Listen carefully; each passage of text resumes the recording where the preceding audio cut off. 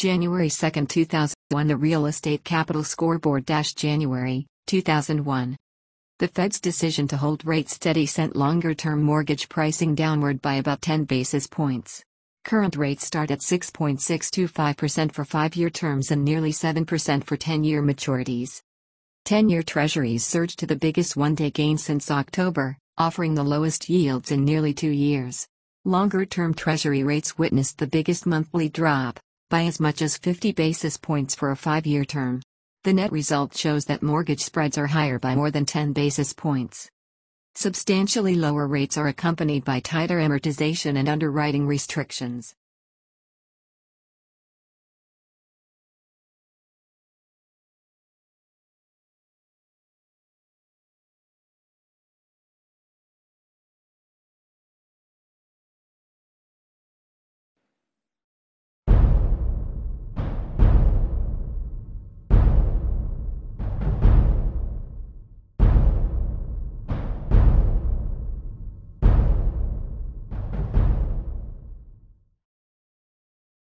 February 1, 2001. The Real Estate Capital Scoreboard. February 2001. Despite wide movements in treasuries last month, rates are slightly higher, nearly 20 basis points, since the end of 2000. With a slowing economy lurking, loan proceeds often supersede rates as main underwriting concerns. Available since 1959, the one-year Treasury bill was eliminated by the Treasury Department based on declining interest in this maturity. The Fed's job of 50 basis points was less than many expected. Swap spread pricing over treasuries is rapidly gaining popularity as the benchmark for CMBS lending. This formula eliminates many risks associated with treasury spread movements in pricing mortgages.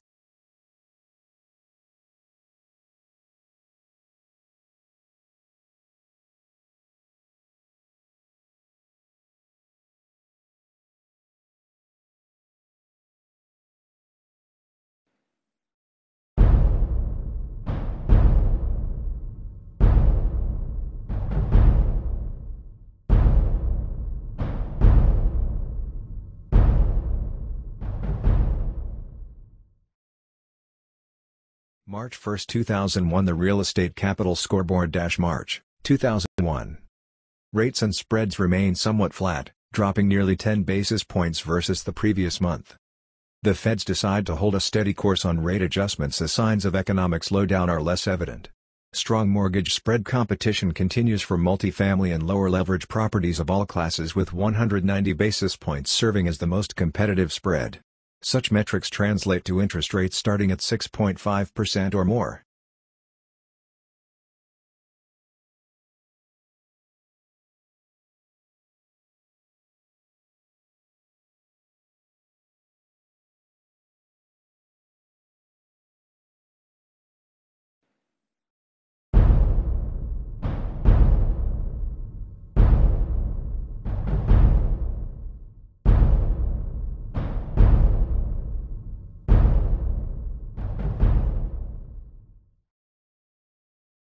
May 1, 2001. The Real Estate Capital Scoreboard. May 2001. Very favorable short-term rate drops continue as LIBOR and short-term treasuries fell by about 40 basis points. Longer-term rates remain nearly unchanged from the previous month. However, lenders are selectively lowering spreads to maintain market share and capture higher quality projects. The Fed dropped the benchmark discount rate by 0.5% to 4%. Conversely, 10-year treasuries increased by about 10 basis points as inflation fears continue. The yield curve differential approaches the historical norm, in contrast to the inverted curve seen over the past few years.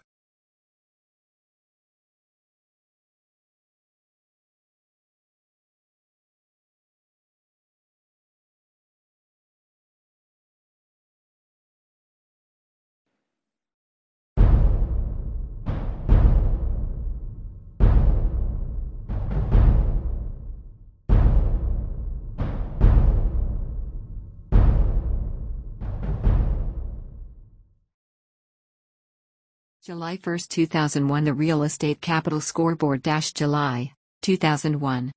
Realty capital markets remain relatively calm. Life companies are competitive on rates, while mortgage conduits tighten spreads for higher leverage deals. For instance, 80% loan-to-value loans are priced within 20 basis points higher for office properties versus multifamily assets, an insignificant pricing differential. The Fed's sixth rate drop within the year at 25 basis points disappoints many investors, since a 50 basis point level was expected. Nevertheless, bond yields and mortgage rates are virtually identical to a month ago.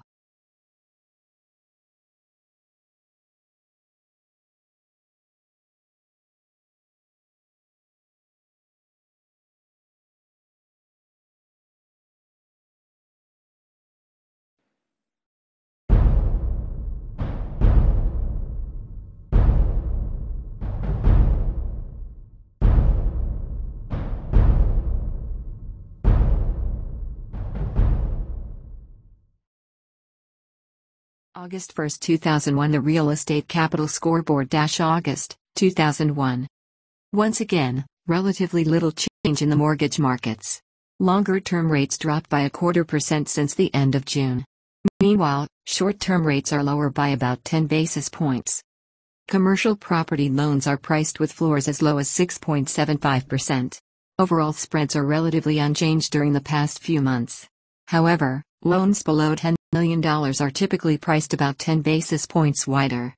Rates hit the highest levels since the beginning of June, as mortgage rates did not fall enough in response to the Fed's action as capital markets expect a recovering economy.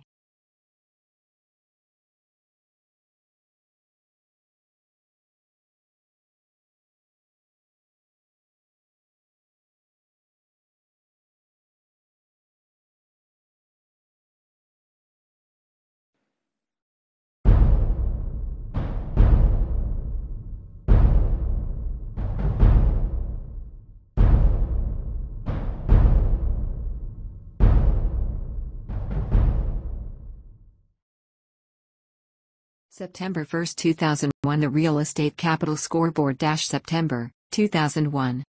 Despite a slowing economy and cautious realty equity markets, the past month witnessed a flurry of downward interest rate moves. 30-day LIBOR dropped by nearly 20 basis points, as did 5 and 10-year treasuries. Overall spreads range from 185 to 250 basis points over comparable term treasuries, translating to rates of 6.25% or more. To no surprise, borrowers favor short-term debt. LIBOR floating rate debt is priced at least a full percentage point lower than longer-term fixed-rate debt. Also, 5-year mortgage rates are nearly 0.5% lower than the 10-year benchmark.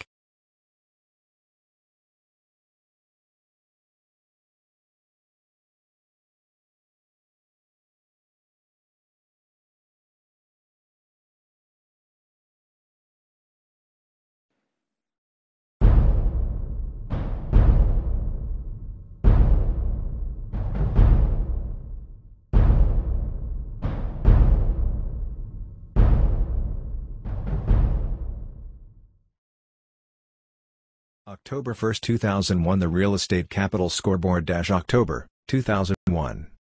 Our prayers and thoughts are with the 9/11 family and victims. The Fed announced a 50 basis point drop, reflecting the lowest rate since February 1994. 30-day LIBOR dropped by nearly 20 basis points. 5 and 10-year treasuries followed suit. In response to dropping rates, mortgage refinancing volumes soared to the highest levels of the year. Even though markets shut down for a number of days, lenders are returning back to normal. Overall mortgage spreads increased by 10 to 20 basis points. Rate floors of 6.5% to 7% are common for fixed-rate mortgages. Floors are expected to eventually disappear if long-term rates continue downward.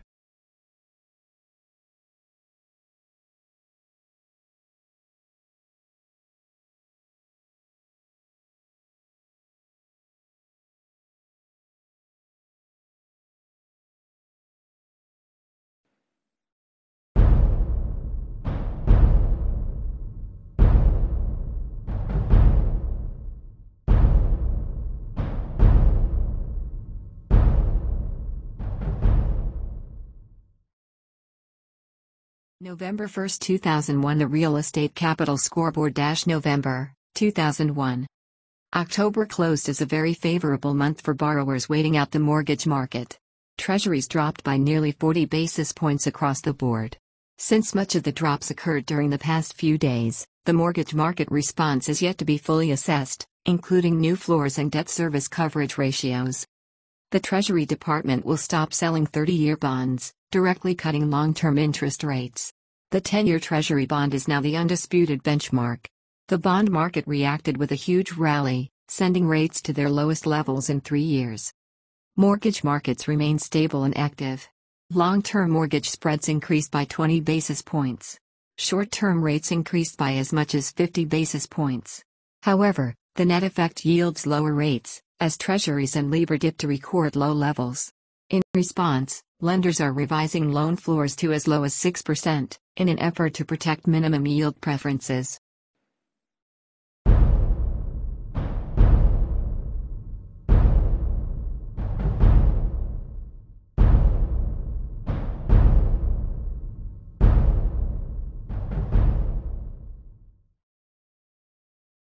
December 1, 2001. The Real Estate Capital Scoreboard December 2001.